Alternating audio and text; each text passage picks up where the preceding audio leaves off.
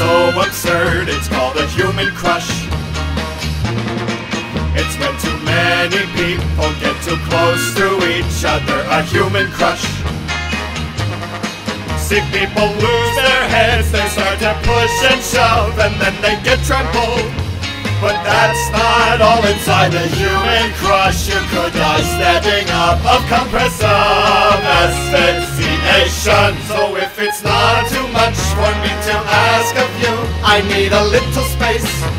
If that's okay, cause I'd be quite upset if ever I were to get myself stuck in a human crush. There's many great examples of people getting trampled in a human crush.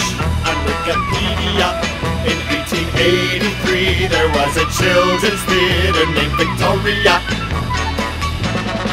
Performers on the stage told all the kids there's candy in the main lobby.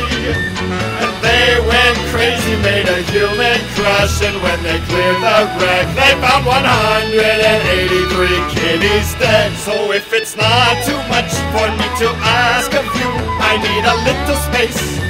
See, I'm not crazy, I'm just not in a rush, and I don't wanna get stuck inside the clutches of a human crush. And when there's a fire, chances are much higher for a human crush.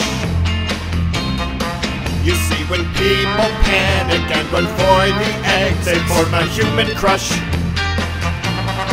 Look at this diagram, I think you'll understand what I am getting at.